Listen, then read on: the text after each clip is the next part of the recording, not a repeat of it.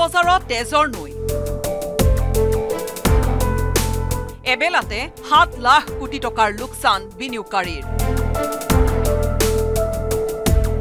নিবনুৱাৰ সংখ্যা বৃদ্ধিয়ে মন্দাৱস্থাৰ দিশলৈ ঠেলি দিছে আমেৰিকাৰ অৰ্থনীতি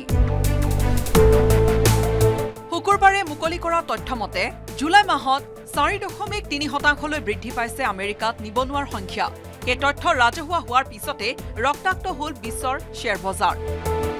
11 জুলাইত 42,426.77 পইণ্টেৰে সৰ্বকালৰ শীৰ্ষৰ স্বাদ জাপানৰ নিকে 225 ইনডেক্স সোমবাৰে নামিল 31,156.12 পইণ্টলৈ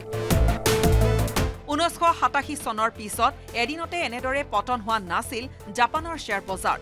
টাইৱানৰ বজাৰতো হাহাকাৰ 57 বছৰত পতনৰ অনাকাংক্ষিত অভিলেখ ৰচিলে টাইৱানৰ শ্বেয়াৰ বজাৰে দক্ষিণ কোৰিয়াৰ বজাৰতো বিগত 3 দিন ধৰি অব্যাহত আছে পতন সোমবাৰৰ দিনা 10%ৰো অধিক পতনেৰে অনাকাংক্ষিত ইতিহাস ৰচিলে কোৰিয়াৰ কস্পি 200 ইনডেক্সে বিটকইনৰ ওপৰতো প্ৰভাৱ পৰিছে আমেৰিকাৰ সম্ভাৱ্য মন্দাৱস্থাৰ বিগত 24 ঘণ্টাত 16% পতন হৈছে বিটকইনৰ মূল্য We have seen some profit booking in the global market. US market corrected for second consecutive day after the job data, which came weaker than expected. Even the US PMI data is lowest level of last 8 months. Bank of Japan recently hiked the interest rate, which is the higher than expected. And the Japan market has seen the faster decline post the COVID. So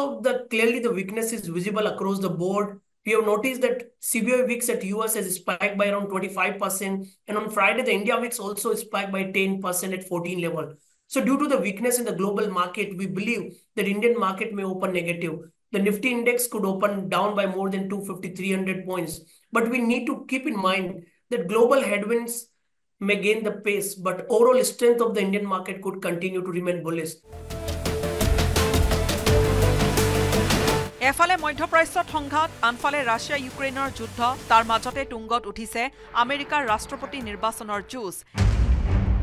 এনে জটিল সন্দিক্ষণত ৰুগ্ন হৈ পৰিছে বিশ্ব অৰ্থনীতি এই দুৰ্দশাৰ আগতীয়া উমান পাই বিদেশী বিনিয়োগকাৰীয়ে ভাৰতীয় শ্বেয়াৰ বজাৰৰ পৰা তুলি নিছে লাখ লাখ কোটি টকাৰ বিনিয়োগ যাৰ প্ৰভাৱতে সোমবাৰে 23,893 পইণ্টলৈ নামিল নিফটি অৱশ্যে 6 জুনৰ ভোট গণনাৰ দিনা 21,281 পইণ্টলৈ পতন ঘটিছিল ন্যাশনাল ষ্টক এক্সচেঞ্জৰ সূচাংক নিফটিৰ কিন্তু 40টা ট্ৰেডিং সেশনতে 21,281ৰ পৰা 25,078ৰ সীমা অতিক্ৰম কৰি গৈছিল নিফটিয়ে ধাৰাবাহিক উত্থানৰ পিছত পতনৰ আশংকা কৰিলেও এনে ৰক্তাক্ত পৰিস্থিতি কল্পনা কৰা নাছিল ভাৰতৰ বিনিয়োগকাৰীয়ে কেৱল নিফটিয়ে নহয় 3% তললৈ নামিল বম্বে ষ্টক এক্সচেঞ্জৰ সূচক সেনসেক্সো সোমবাৰৰ শ্বেয়াৰ বজাৰৰ সুনামিত উঠি গ'ল বিনিয়োগকাৰীৰ 7 লাখ কোটি টকা শক্তি খণ্ড FMCG IT pharma metal oil and gas consumer durable railway health কেয়াৰকে ধৰি প্ৰায় প্ৰতিটো সেক্টৰত অভূতপূৰ্ব পতনে ইংগিত দিছে ভয়ংকৰ ভৱিষ্যতৰ শ্বেয়াৰ বজাৰৰ উত্থান পতনৰ সূচক ইণ্ডিয়া ভিক্সৰ ভয়ংকৰ উত্থানেও অখনি সংকেত কঢ়িয়াই আনিছে ভাৰতীয় বজাৰত 13.91 পৰা 23.15লৈ ইণ্ডিয়া ভিক্সৰ উত্থানে আগন্তুক দিনত উত্তাল কৰাৰ সম্ভাৱনা আছে ভাৰতীয় শ্বেয়াৰ বজাৰ কিন্তু এনে আশংকা নুই কৰিছে দেশৰ কেইবাগৰাকীও বজাৰ বিশ্লেষকে আমেৰিকা ইউৰোপ কিংবা এছিয়াৰ অন্যান্য দেশৰ মন্দাৱস্থাৰ পৰিপ্ৰেক্ষিতত উৎপন্ন হোৱা পৰিস্থিতি সহজে সম্ভালি লৈ ভাৰতৰ বজাৰে পুনৰবাৰ শিখৰ চোৱাৰ আশা বজাৰ বিশ্লেষকৰ News Desk Report, News18 Assam Northeast.